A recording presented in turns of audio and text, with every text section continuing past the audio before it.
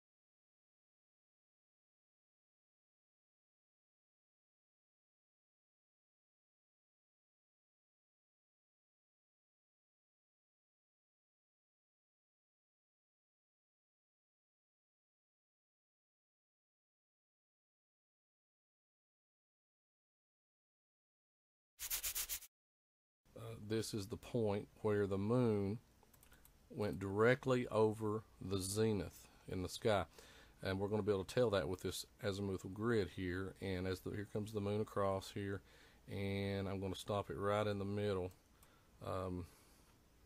right on the dot, and you're going to see that what that is, folks. That is 90 degrees directly above you right there, 90 degrees. We'll need another point, and I've got that preset as well. This point's going to be called Schmidt Island. You scroll down, and there's the moon, but it's not directly overhead, is it? No, it's directly at 10 degrees off the horizon. And you can see the line right here going up to the moon off the azimuthal grid. If you can imagine, that's the viewpoint of the fella that's laying on his back in the middle of the Indian Ocean. Okay? He's looking straight up, and this line right here is the line that that's his line of sight. And from way up here at Schmidt Island, our line of sight is obviously not directly above us like it is for him, but it's to the side. Now,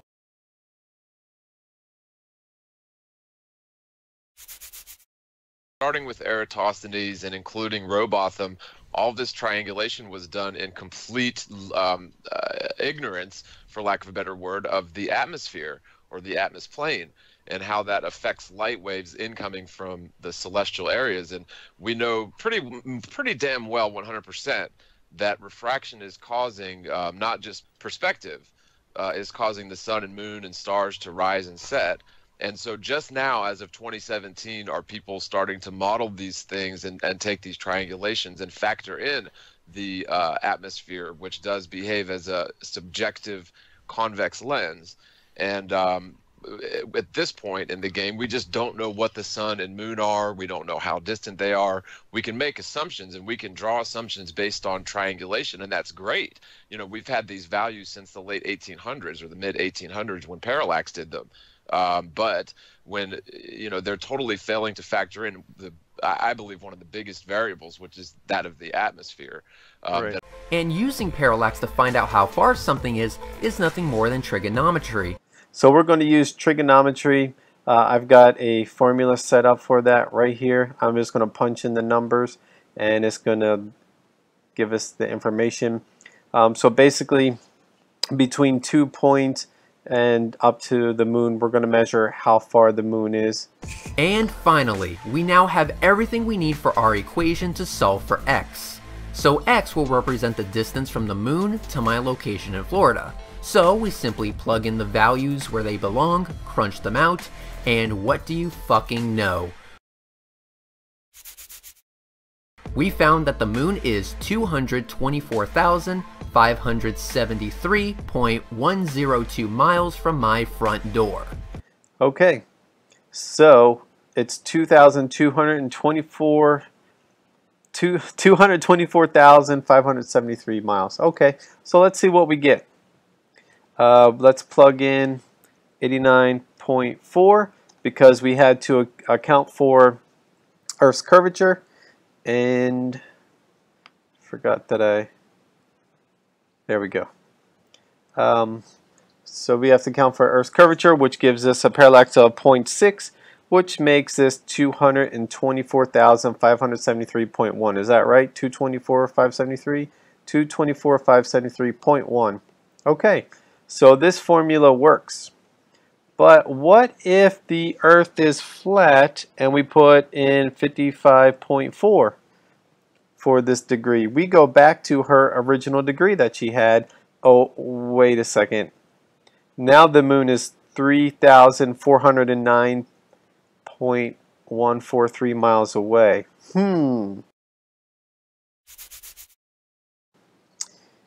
So let me just ask you a question. Does the moon look like it is 3,409 miles away? Or do you think it looks like it's 224,500 miles away? Use your own observation. Let's see what the ending is here. The conclusion is that your assertion that the moon is only 3,000 miles away is horseshit. So, Duranus. So, I've got to ask you, based on the formula, is it 3,000 miles away? Or is it 220 whatever thousand miles away? Because he seems to think that he's absolutely correct, but I've just proven that, well, if the Earth is flat, it says that it is 3,000 miles away, and he's wrong. So you've just got to make the decision. Formulas will tell a different story depending on what the reality is. Depending on what the reality is. Depending on what the reality is. And as I love to point out, and have pointed out many times, I will never get over the idea that the coincidence of the fact that if you look at the moon, and when TJ did his triangulation, he came out, he and Red, right, came out with a distance to the moon of 3,409 miles, which is really close to my 3,415.9 miles. But here's the cool thing about the numbers in this, and I had to bring this up because I just think it's so amazing. But 3415.9, okay, I don't need to tell you how close that is to pi, just as far as the numbers go. Pi being 3314159. Get rid of the 1, you've got 3415.9. That 3415.9 miles up translates to precisely 180,360,00 feet. If that is just too bizarre, and if that isn't bizarre enough, when you plug in that 180,360,00 feet to a distance to the horizon calculator, you get a distance to the horizon of 6225.0 miles, which is precisely 1/4 the circumference of the Earth. And if you were to project a light up that high in two directions, you would have a light that covers precisely half the circumference of the Earth. Now, that is just too weird, people. And this whole mathematical construct works out in really weird ways. And if you think that isn't weird enough, you would go ahead and start plotting out the orbits of the planets around the sun or the Earth, even in the heliocentric model. And what you come up with is an absolutely mathematically perfect, beautiful spirograph design, right? What is up with that in a Big Bang universe where it's all chaos? Where is this symmetry coming from? Well, it's coming from the math, and it's also coming from the fact that this is a created construct, guys. Of course there is logic and reason and divine numbers involved, because it is not a cosmic accident. There is order to this chaos. And whether you want to admit that or not, it's the way it is. So what I want to do then is let's just take this a step further. And let's keep it in the realm of observation. All right, and let's just say Red's rhetoric was right, okay, and there is this 0.6 degree of parallax on the Earth, and let's take, and since we have the sun and the moon in the sky, and they are both, of course, the same apparent size, we can do that very, very same trigonometry on the sun. Absolutely we can. And if we were to do that, what do you suppose is going to happen if we did that trigonometry on the sun between California and Florida? Well, I can tell you what it's going to come out to be. It's going to come out using Red's own formula and observation, measuring angles to the sun. It's going to come back showing that the sun is also 224,000 miles up. Whoops. Yes. That's a problem. Yes. That's what you just said is something that can be taken to any mathematician and just put to them. Say, look, this is the situation. This is the basis for why you think you're on a globe. You can't have 93 million miles and 234,000, 100,000. You know, you can't. And, well, like you just said, the equation that says one distance for one thing is the same equation for the distance for the other thing. You know, and it's the same degrees arc anyway. Yep. So it is definitely, yeah, both same distance. Yes, absolutely. So that's, you know, and that, of course, is using their own formulas, their own observation, their own trigonometry.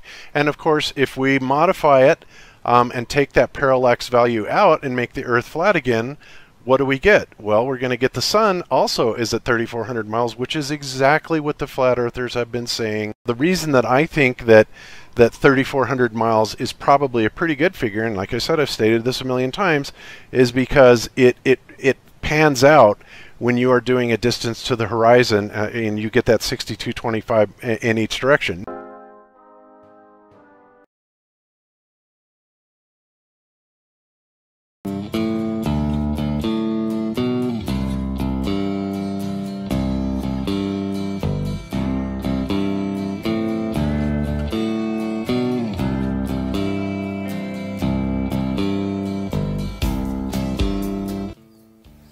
Okay, so what we've got here is Tycho's crater on the moon.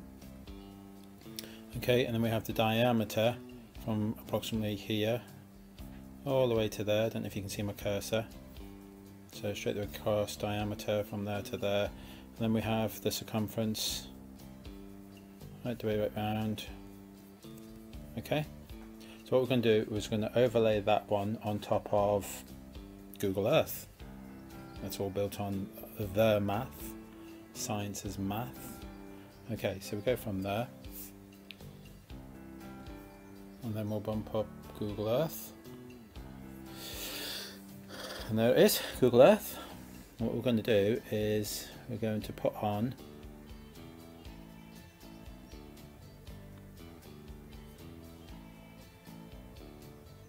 in fact, what we'll do is just turn that around a bit. There you go.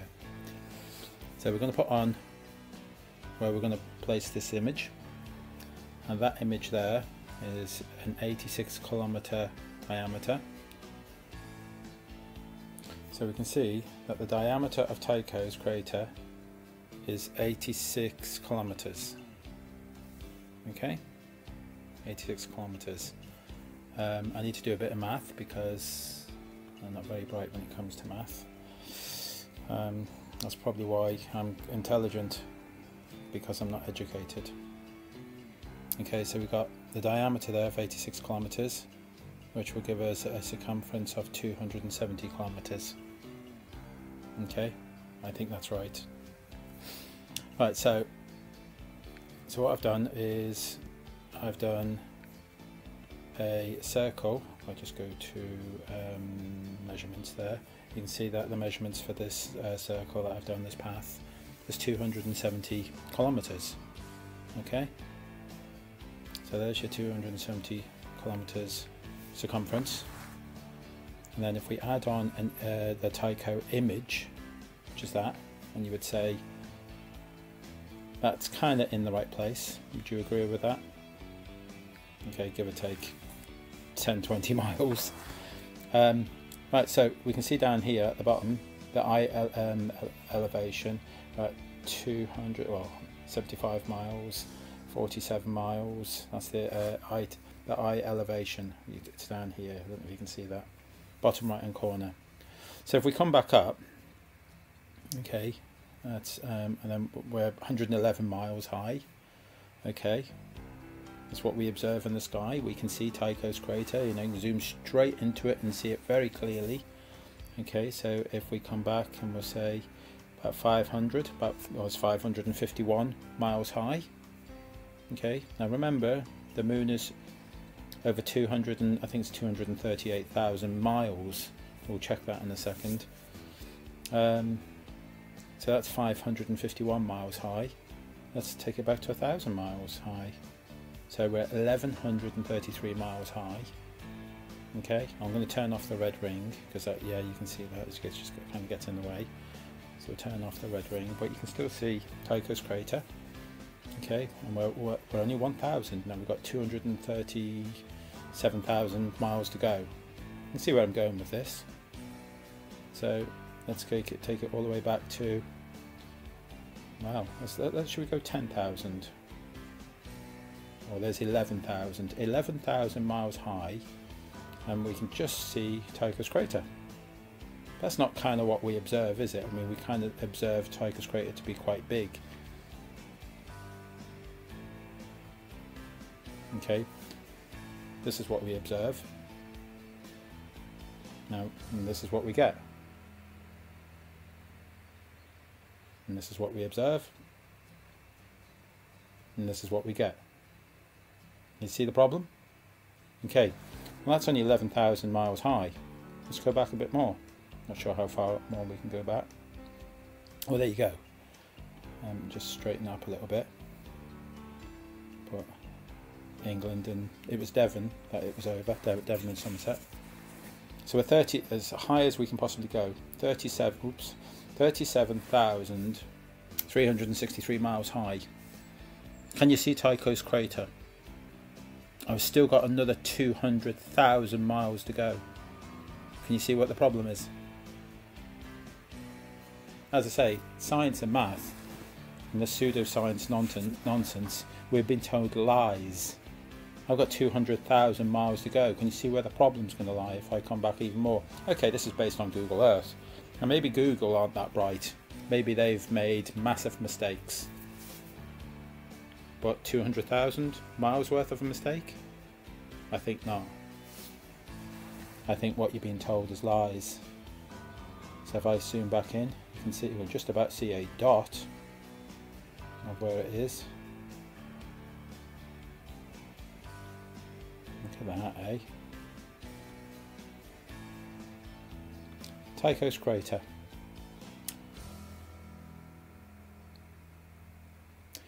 Yeah, we're being told lies.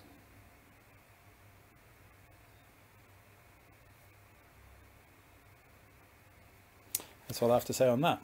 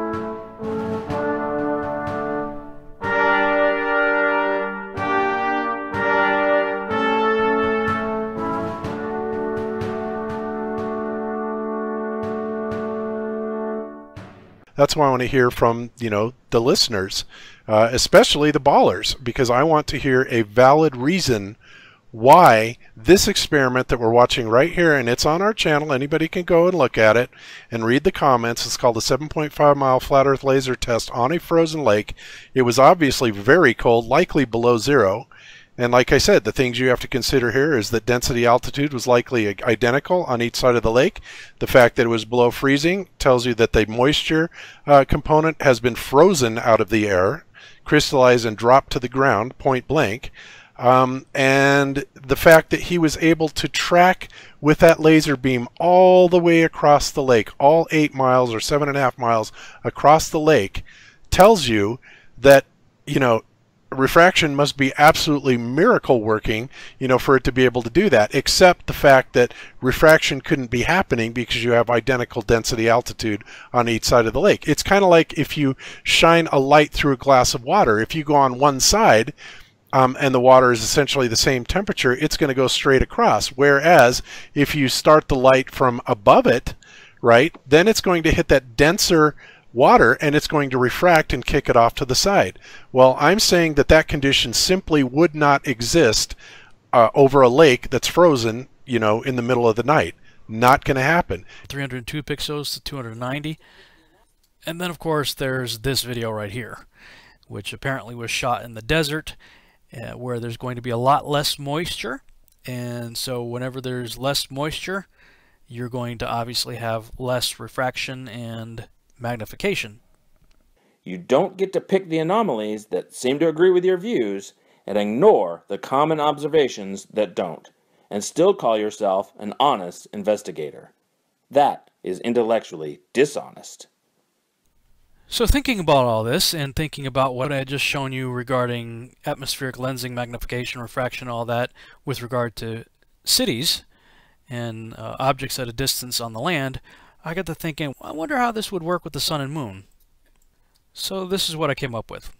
I've got my magnifying sheet frame, and I created a little stand to paste the sun on it and keep it the same height over the flat surface of a table. So the sun is always going to be parallel with the surface. And check this out. All right, here's the first test of a sun moving over a flat surface. And with no atmospheric magnification, it does what we might expect it would. It gets smaller as it goes away from us. All right, now let's see what happens when we add in our atmospheric magnification. Again, water and refraction. Water causes magnification and refraction, right? So let's bring the sun back. Oh, check this out. Refraction bends the light downward. It made the sun set on a parallel surface. As it was moving parallel, the same height, the whole way over a flat surface, the refraction caused the sun to set. Not only that, well, let's bring in the beginning of that little test, and we see that it maintained pretty much the same size, too. Pretty close. And of course, that's because as it's moving away, the magnification is still taking place, and so even though the sun's further away than it was in the beginning of the test, the magnification basically preserved the same size, and the refraction made it set. Of course, again, depending on how much moisture is in the air, we could see that the sun doesn't appear to change in size at all as it goes down. We could see sometimes perhaps that it looks like it's getting bigger when it goes down. You ever see like a really big sunset or moonrise, moonset, you know, where one of them looks really large on the horizon? Well, that could be because there's lots of moisture in the air causing that effect. Or when there's less moisture in the air, obviously you won't have as much magnification taking place, and so it looks smaller as it goes away. So it's all relative to the amount of moisture that's in the air. Now, I'm just going to put forward a crazy idea for you to think about. And that is, if Rob Skiba could figure this out, I'm just going to go out on a limb here. I think it it's quite possible that the creator of the cosmos could have figured out the same thing and engineered our beautiful sunsets.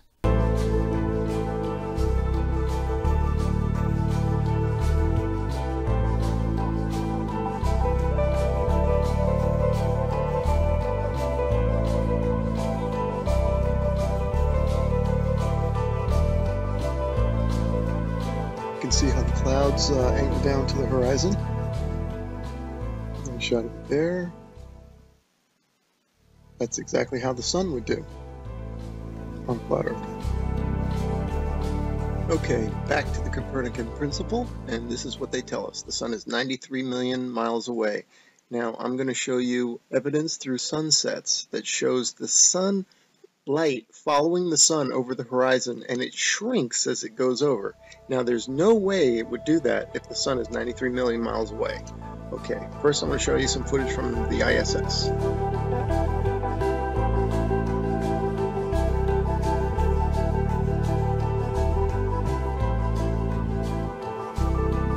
Okay, now watch this animation. Watch this sunset. Now this is exactly, if they came to me and said do an animation, this is how I would do it. If the sun were 93 million miles away. Just like that. Have the whole horizon fade evenly. But that's not what we see.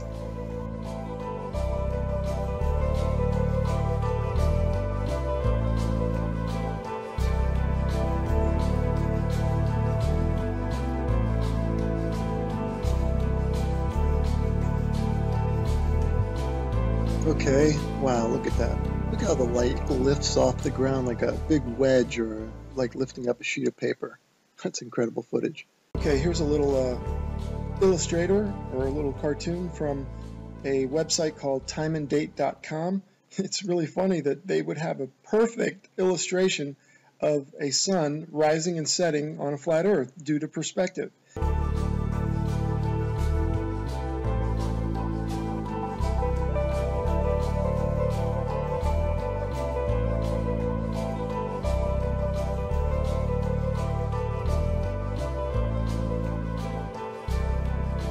Okay, these next three slides, the sun is almost set already behind the horizon, but watch as the sunlight shrinks and follows the sun. It's definitely a locally illuminating sun, not far away, not very big, and definitely not 93 million miles away.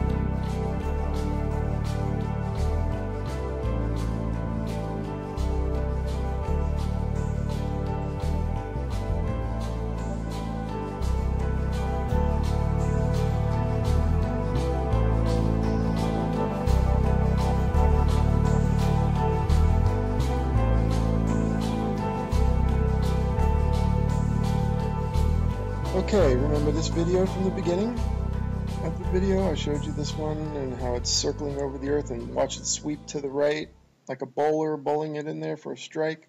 Okay, now I want you to pay attention to the way the light follows the sun. The sunlight's going to shrink, right, as it follows the the locally illuminating sun. Now watch this. See it shrinking, following the sun? You do not get that if the sun is 93 million miles away. The entire horizon should fade evenly, just like this supposed shot taken from space of the Earth. You can clearly see the way they depict it. They depict the demarcation between day and night, or light and dark, as a long straight line. And you can see the long straight line moving as one solid piece. That means that the sunset should all fade, the entire horizon should fade evenly. But that's not what we observe, as we will see and as we've seen in the footage so far. The sunlight shrinks and follows the sun over the horizon. So these time-lapse sunsets are definitely the nail in the coffin for heliocentrism. But this particular one here, shot from above the clouds from this observatory, is the final nail in the coffin. Look at how the sun just shrinks and the light shrinks to nothing. That cannot happen, as I showed you in the when the sun illuminates the entire Earth, which it does from 93 million miles away. It has to. You don't get this isolated look at the sunlight trailing the sun. That's only possible with a small sun, close, not very high, illuminating locally. I mean, if this isn't proof to you, then you gotta take the blinders off.